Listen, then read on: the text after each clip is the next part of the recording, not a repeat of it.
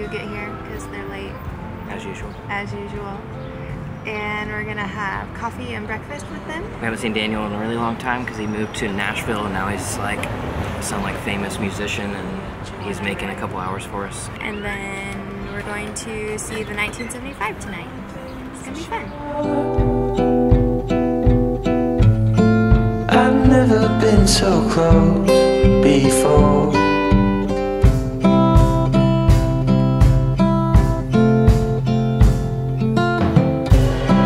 It's one way or the other. It's hideous. Try it. I hate oatmeal. Okay, give me a freaking break. Let me tell you what kind of oatmeal I like. It's the Quaker Oats oatmeal, peaches and cream. I take about this much brown sugar. This is not where I expected this to go, honestly. Me either. So I was expecting solidarity. Like, you're right, this is crap. I could have left right after the first song. Literally. I'm excited about it. I think it'll be a really good show. It's like taking everything in me right now not to follow that tour bus and see if it's the 1975. Sarah is lucky that she has people like Daniel to talk about music and concerts with because one, it takes a whole lot to get me excited, but two, I mean, I'm really excited to see the 1975, but not. You don't care about set lists and openings and boys and all the things that come along with it. Yeah.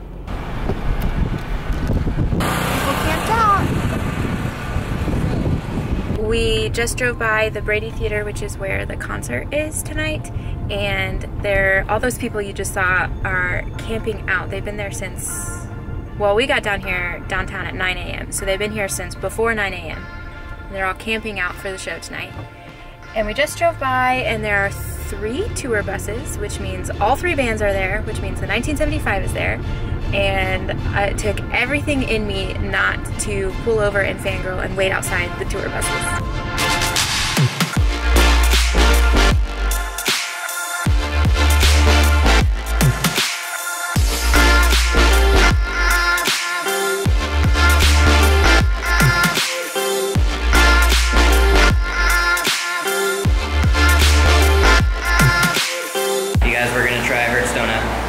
Because there's 0 line, but only because there's 0 line am I trying this donut.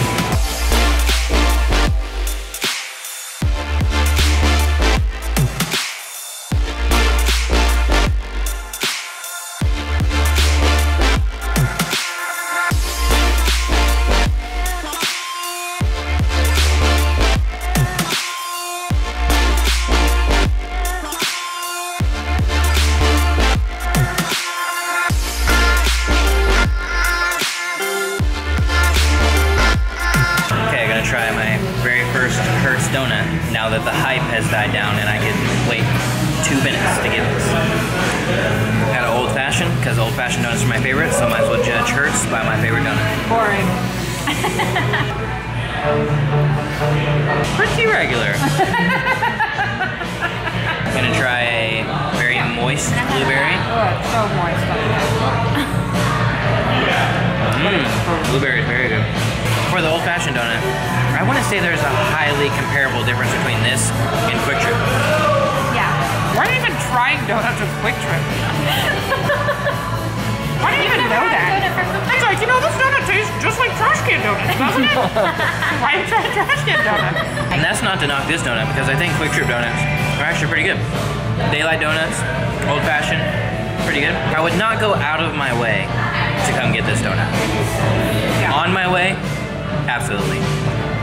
Out of my way, not worth it. I would not deal with downtown parking for any of these donuts. They are delicious, but cumbersome. So if you're going somewhere else on the way, it's a fun little place to stop in if there's not a 3-hour wait. I look like an angel. I just want to do a quick update on this old fashioned. I'd say after you're almost getting to the end, the last bite was very good. I would say it's a pretty good old fashioned donut. Still not worth the hype though. Glad we walked by Hertz whenever there wasn't any line because now we know it's never worth a line. And now there's good, but not worth a line. Yes. No donut I've had is worth a line. Yeah,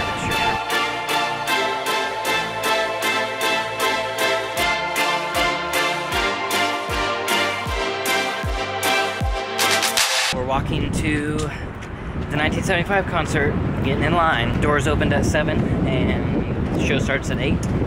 And it is 7:30. I checked my wrist like I have a watch.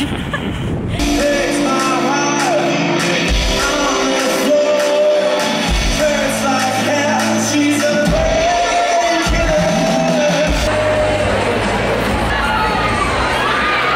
Just waiting for Paris. And then the night's gonna go. Apparently, Daniel Jensen is the bass player in Paris. So he's here now, which is great. Also, my glasses look crazy in this light. They do. They're like neon.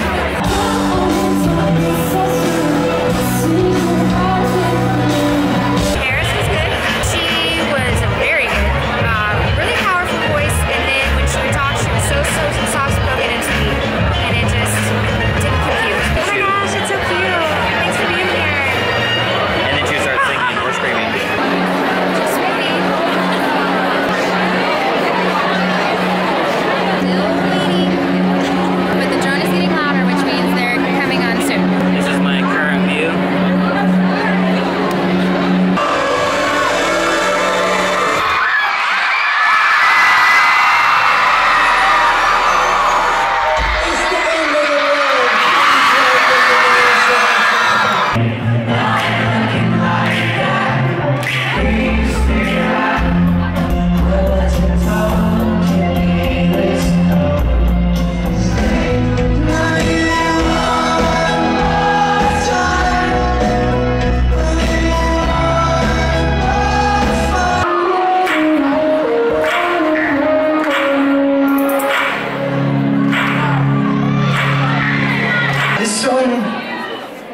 This song's about love, I suppose. Universal love.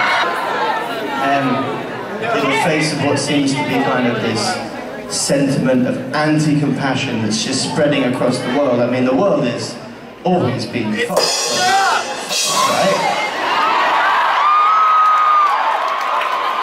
But it's alright.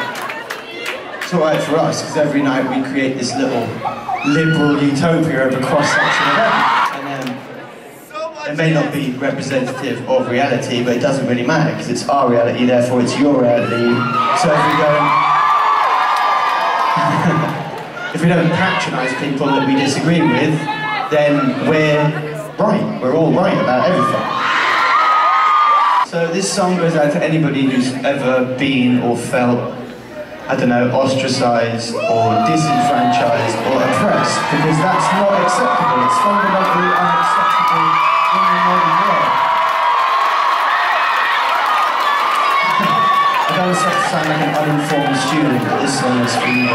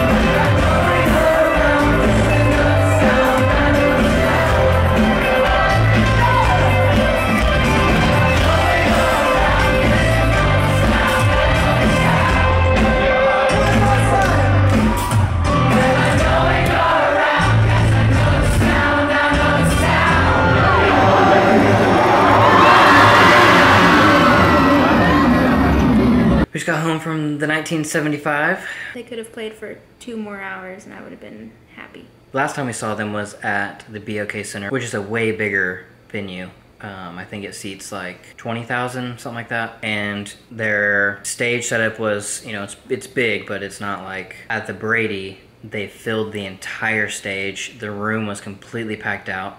The sound was so much better. Also, last time when we saw them, George, the drummer, had broken his shoulder the night before. So there was a fill-in drummer. This time George was the drummer. They got to play She's American, which is incredible. It was just so good. Sarah kind of lost her mind a little bit. I did. I love concerts. Also, Sarah doesn't dance in I don't.